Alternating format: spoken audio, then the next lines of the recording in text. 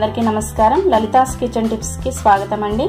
ఈ రోజు మనం స్వీట్ ఐటమ్ రెడీ చేద్దామండి। గోరు మిఠీలు ప్రిపరేషన్ చూద్దాం।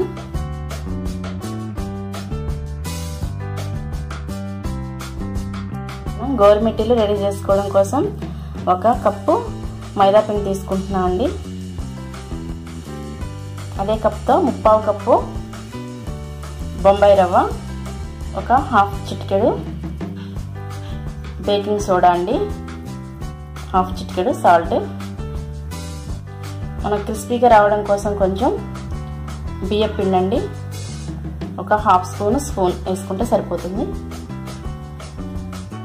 ఇప్పుడు ఈ మొత్తం కూడా మిక్స్ చేసుకోవాలండి అన్నీ కలిసేలాగా।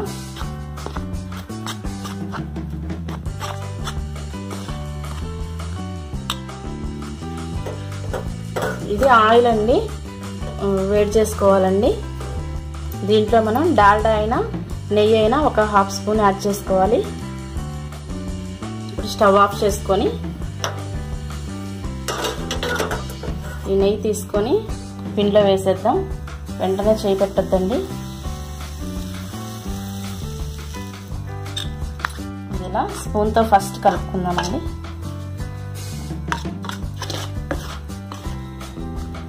మనకి డాల్డా నెయ్యి వేసుకొని ఆయిల్తో వేడి చేసుకొని ఇది కలుపుకోవడం వల్ల గోరు మిఠీలు అనేవి చాలా క్రిస్పీగా ఉంటాయండి, చాలా టేస్టీగా కూడా ఉంటాయి। చేతితో కలిపేద్దామండి మొత్తం కూడా।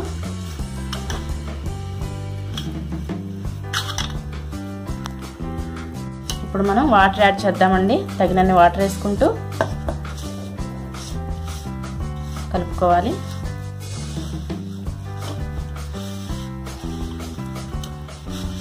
ఇలా మొత్తం కూడా మనకి ముద్ద వచ్చేలాగా కలుపుకోవాలండి।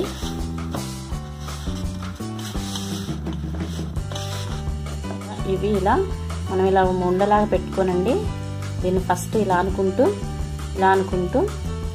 ఇలా పైకి తీసుకెళ్ళాలండి। ఇలా ఈ విధంగా చేసుకుంటే మనకి గోరు మిఠీ అనేది రెడీ అవుతుంది। ఇలా చేసుకునేయండి ఇవన్నీ, ఇలా పక్కన పెట్టుకుందాం। ఇప్పుడు మనం స్టవ్ వెలిగించి ఈ పంచదార వాటర్ని దీని మీద పెట్టేద్దామండి, ఇలా కలుపుకుందాం। పాకం ఇలా మరీ ముదురు పాకం రాకుండా తీగ పాకంలాగా చూసుకోవాలండి।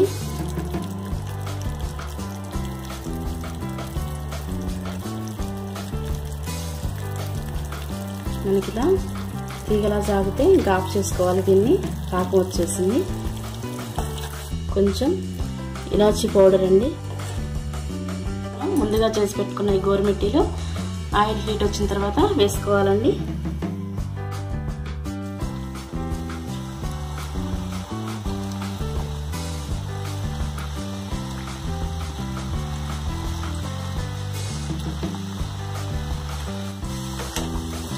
ఇవి మొత్తం కూడా మనకి బ్రౌన్ కలర్ వచ్చేలాగా వేయించుకోవాలి।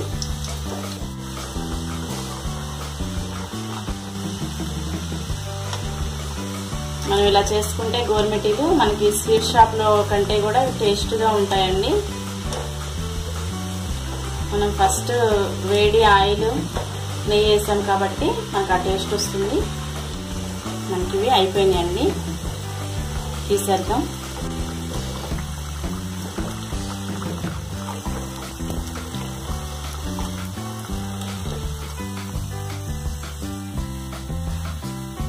ఇప్పుడు ఈ మొత్తం కూడా మనం పాకంలో వేద్దామండి। వేడిగా ఉన్నప్పుడు పాకంలో వేస్తే ఆ పాకాన్ని మొత్తం కూడా ఇవి అబ్జర్వ్ చేస్తాయి, టేస్ట్ వస్తాయండి। పాకంలో వేసేద్దాం వీటిని। ఇప్పుడు మనం ఈ పాకంలో నుంచి తీసి ప్లేట్లో పెట్టుకుందామండి। ఇది మనకి 1 అవర్ తర్వాత ఈ పాకం అంతా కూడా ఇవి అబ్జర్వ్ చేసేసుకుంటాయి, ఆ తర్వాత చాలా టేస్టీగా ఉంటాయండి। ఈ రెసిపీని అందరూ కూడా ట్రై చేయండి।